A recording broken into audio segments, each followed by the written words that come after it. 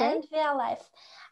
Charlotte, thank you so much for joining me today for the series of interviews with UK-based entrepreneurs. So Charlotte is co-founder, right, of a new dessert on the market. I don't know how to pronounce it. Could you pronounce the name of your company? Yes, it's Caroboo. Caroboo. First of all, sounds very exotic. So could you tell us more? What is Caroboo? What is it, first of all? Okay, so we make a range of really delicious carob bars. Some people don't know what carob is, but essentially it's a pod that grows in the Mediterranean. It grows on trees, looks a bit like a flat green bean that's dried and becomes brown, and it has a chocolatey taste to it. Oh. So we use carob instead of cocoa, which is what you'd normally find in a chocolate bar. And so what we've tried to create is a vegan alternative to chocolate, or not just for vegans, just for people who are looking for a healthier alternative to a normal chocolate bar that still tastes creamy and smooth and kind of how you'd expect a chocolate bar to be. Oh, that's very interesting. So could I ask a question? Maybe you don't know, that's fine. Do you know the glycemic index of your chocolate bar? Oh, I don't know that off the top of my head, actually. No, sorry, not chocolate, your bar, because I'm like, you know, diabetic people, they're not supposed to eat high glycemic food.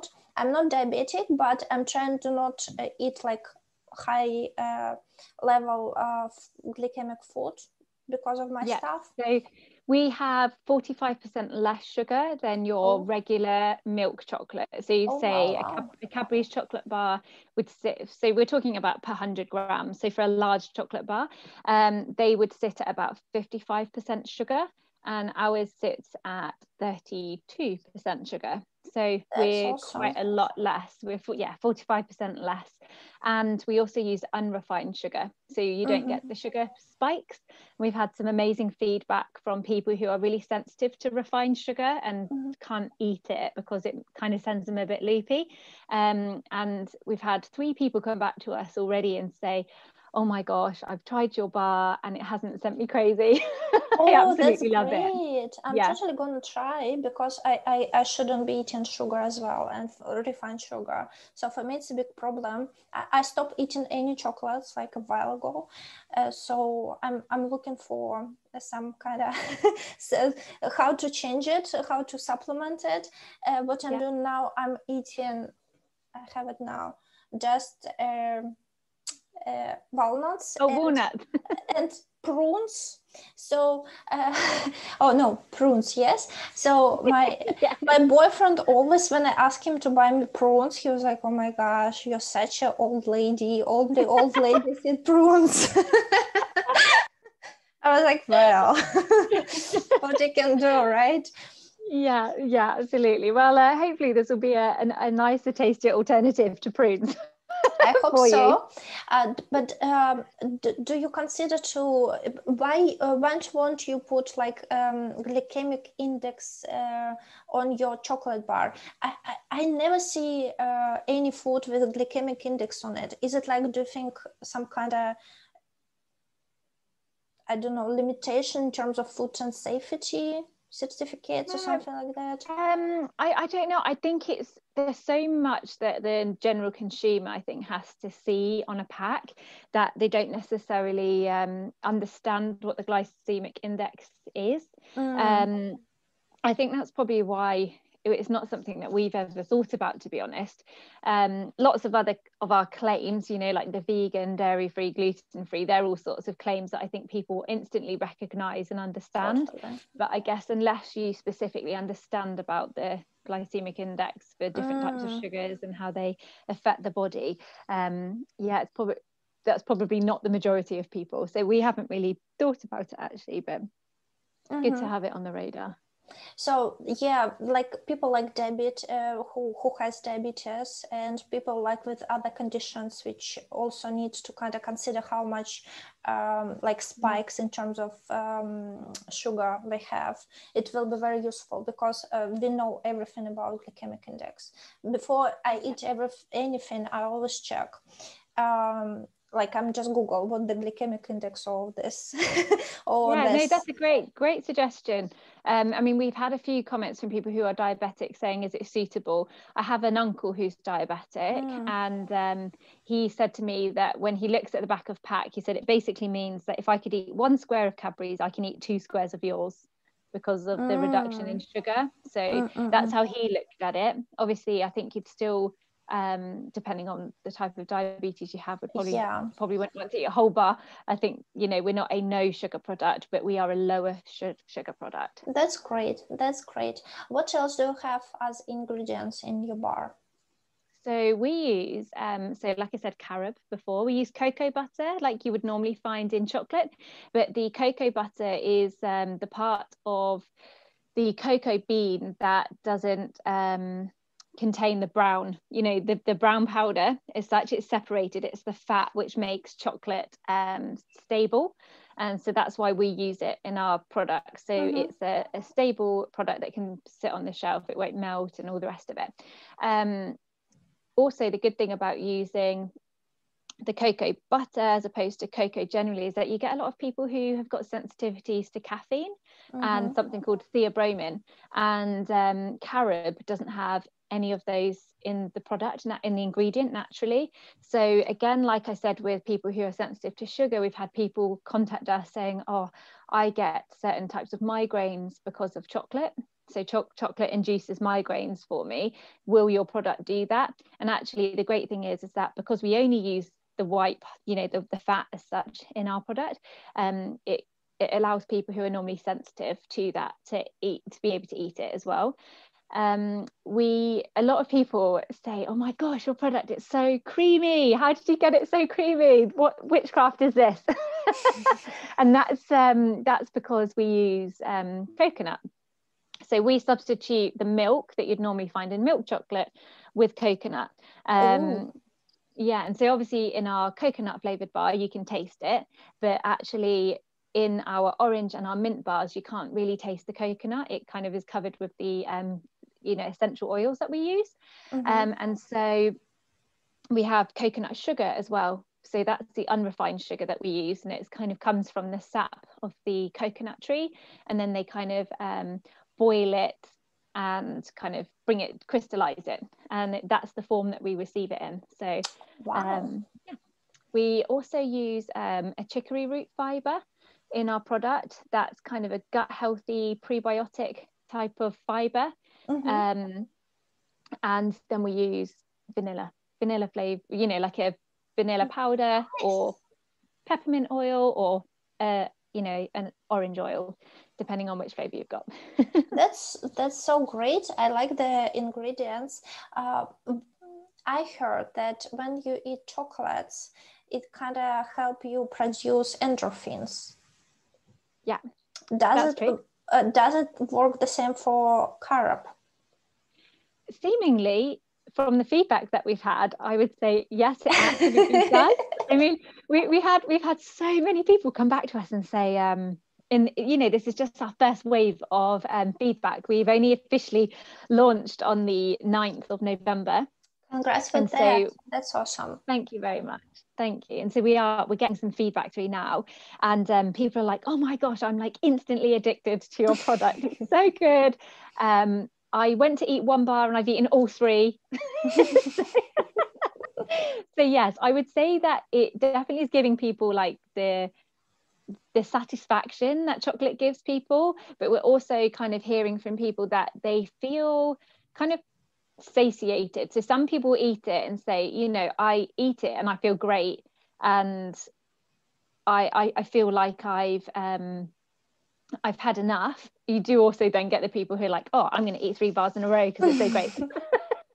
That's very interesting. Okay, I definitely need to try. So if I want to buy your chocolate, how I can do it?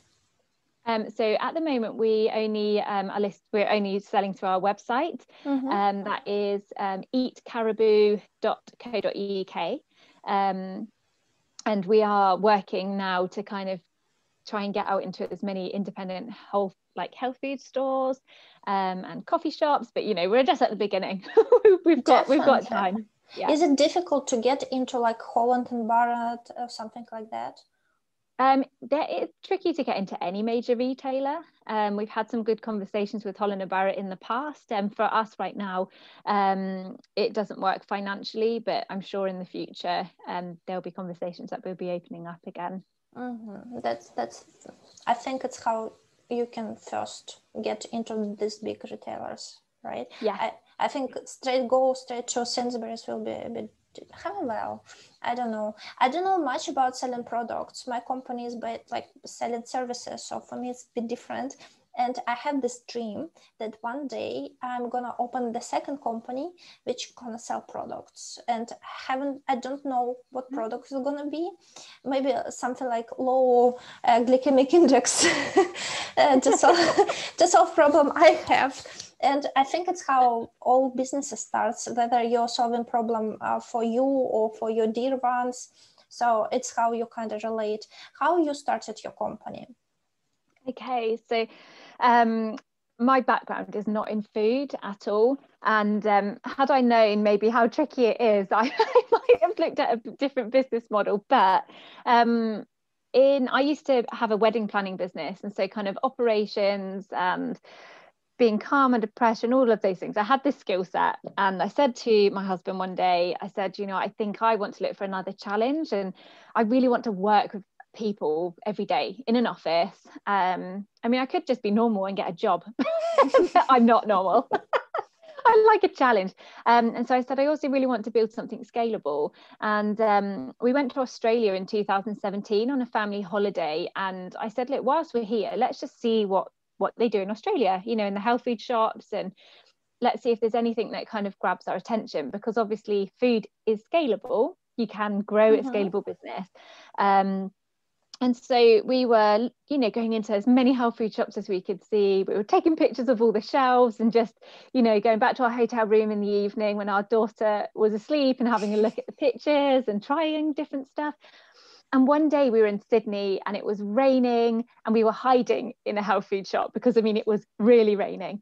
And our daughter was getting really upset. She was only one. And so I kind of grabbed a product off the shelf and bought it. And it was a carob based product. Oh. And so ironically, in Australia, they grow 1% of the world's carob.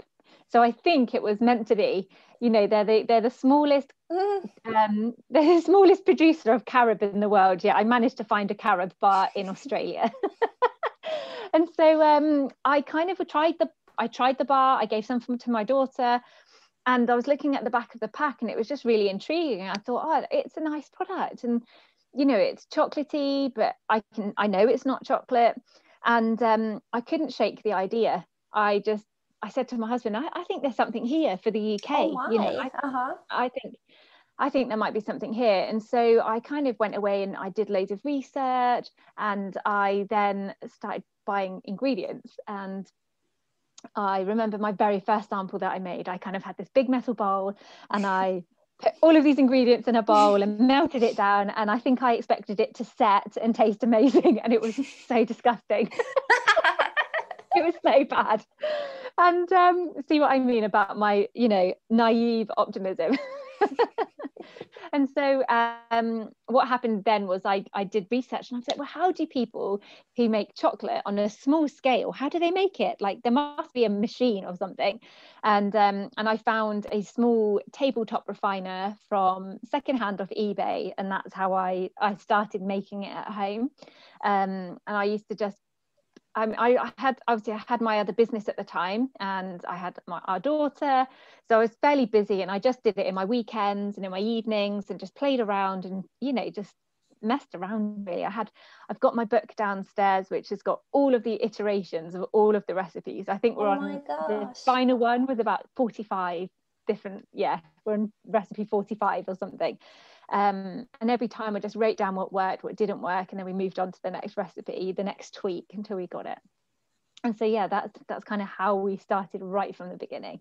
I love it. I had goosebumps when you were talking about how you first start mixing it in your bowl. Yes. Oh my gosh, that's awesome. I love the story. Thank you. What about your daughter? Does she allow to eat your bars? Yes. One funny story. I mean, I now have a son who is 18 months, and he's now learnt the word caroboo. It comes out like "ataboo." Oh, so cute. He asks for it. It's very sweet. Oh. But yes, they both really love the product. We've had quite a lot of feedback that little people like it too, which is amazing. I mean, I'm just thinking, it's very easy for you to imagine that your mom is making like sweet bars, and I'm just thinking, oh my gosh, my childhood could be so different.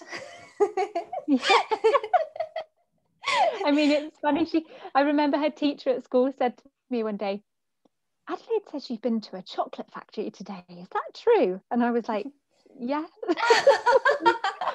Our product gets made in a real life chocolate factory, so she was completely right. That's awesome. So now you produce your bars in the chocolate factory.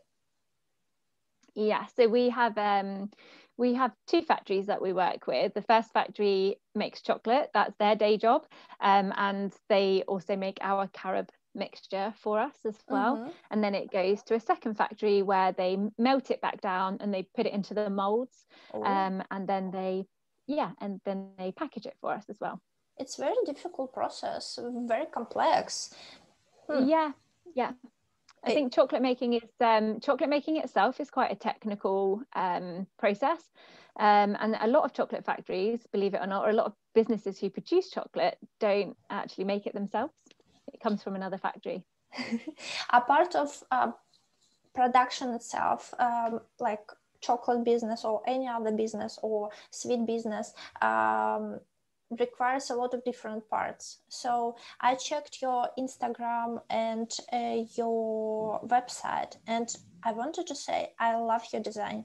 Usually when I have like calls, because I have marketing company and it's kind of what I do, what I'm expert at, I look at people's Instagram and see like what I could do better, what we could help with, what like put more, like people should put more attention at. And I honestly do love your Instagram.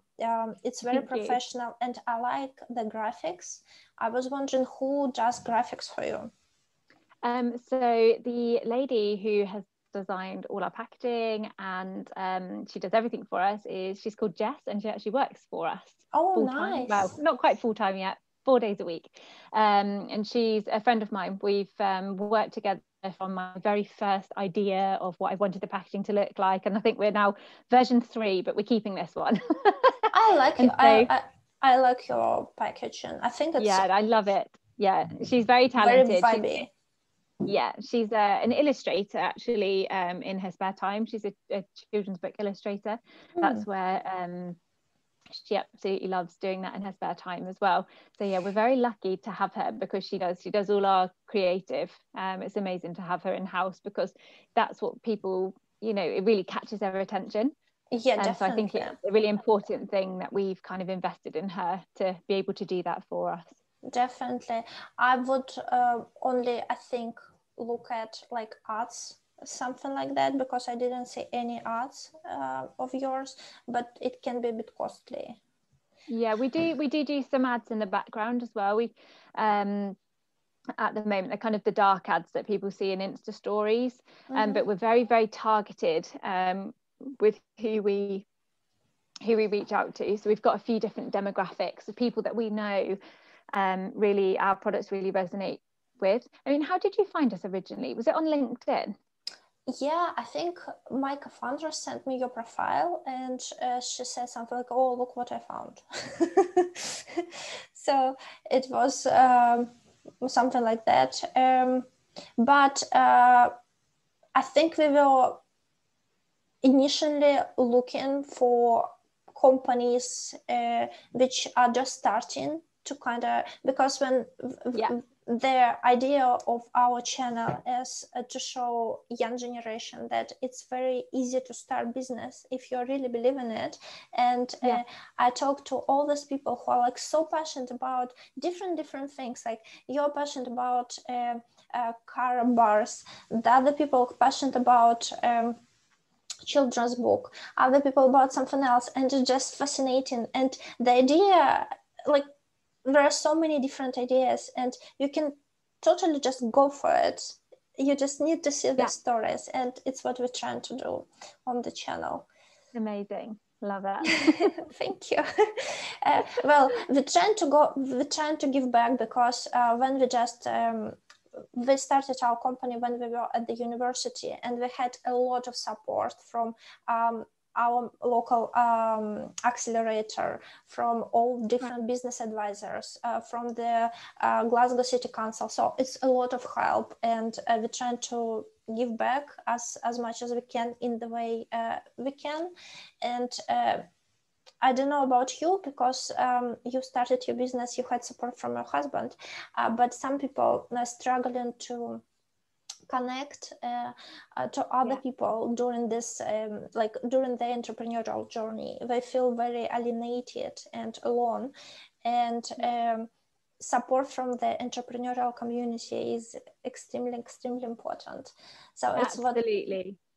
We my husband works, he doesn't work in the business right now, but he's my support network for sure. But we have we've been really fortunate that the food community particularly, there's some amazing resources out there. So we've tapped into something called Bread and Jam and Young Foodies, and both of those resources kind of help connect you with other young food brands, and there's people who have been there, done that, and they're so willing to give you their time and to give you their advice. And I'm the same, you know, when people approach me and say, oh my gosh, like, I love what you're doing, but I've no idea how to get there myself, like, can you give me any advice? And because I've been given so much time and advice for free, like, I really enjoy being able to give back as well, because it like you said, it can be a really lonely journey, even when you've got a husband for support,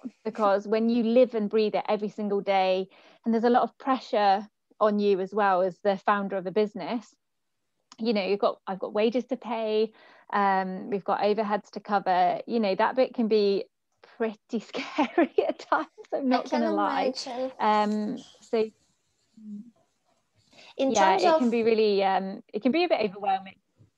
In terms of wages to pay, do you support your business by yourself, or you have investors, or you have what financial institutes, basically instruments you use to get, like, to fund your startup? Yeah, so we have actually funded it all ourselves up until now. You know, that scary thing of doing a remortgage.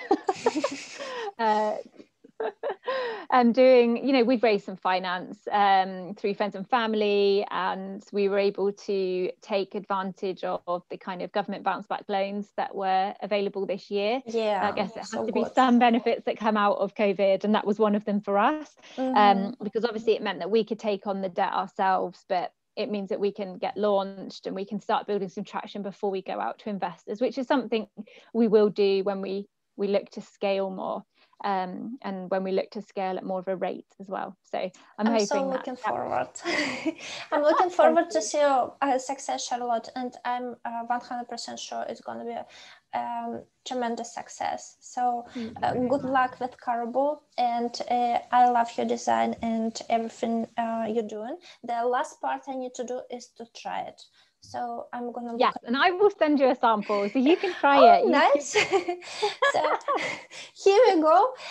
Charlotte, I'm gonna move us to the second part of the interview, where I'm gonna ask you just a few questions and ask you to answer as short as possible, 1-2 words, a sentence maximum. So the first question was what entrepreneurship for you? Hard work. Oh, nice.